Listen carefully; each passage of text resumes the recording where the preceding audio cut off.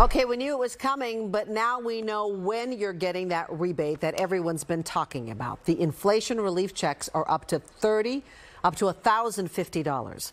Here's NBC Bay Area's Stephanie Magallon with details we've all been waiting for and how experts say you should be spending it. October 7th, that's the first day Californians will start receiving the much-needed middle-class tax refund.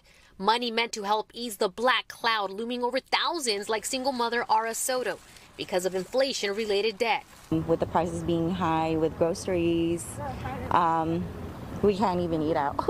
So, it's really hard. To get your hands on this money, you need to have filed a 2020 tax return by October of last year. You can't be someone's dependent. You need to have lived here for more than 6 months, and you need to meet the income requirements. For that, pull out your tax forms and check these lines, which tell you your adjusted gross income. If you're married, file jointly and make less than $150,000 and have at least one dependent, you're getting the full amount, $1,050.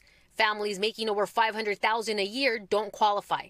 The amount you're receiving does change if you filed your taxes as head of household or single. To find out exactly how much you'll be receiving, visit this website, the State of California Franchise Tax Board, and use this tool. It'll tell you if you qualify and how much exactly you'll be receiving. Also important to know is if you included a bank routing number in your 2020 tax returns, your refund will be deposited directly into your bank account between October 7th and November 14th. If not, you'll receive it in a debit card that will be mailed out between October 25th and January 15th. So how should you spend this money? Experts say start by clearing out your credit card debt, because you're looking at high interest rates on credit card debt.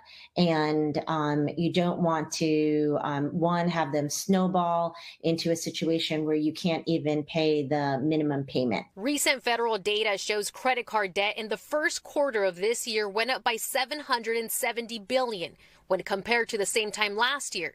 Families say, sure, it'll help, but only for a moment. Eventually, what we do want is to see this, prices going down, not just for gas, but for everything else. In San Jose, Stephanie Magallon, NBC Bay Area News.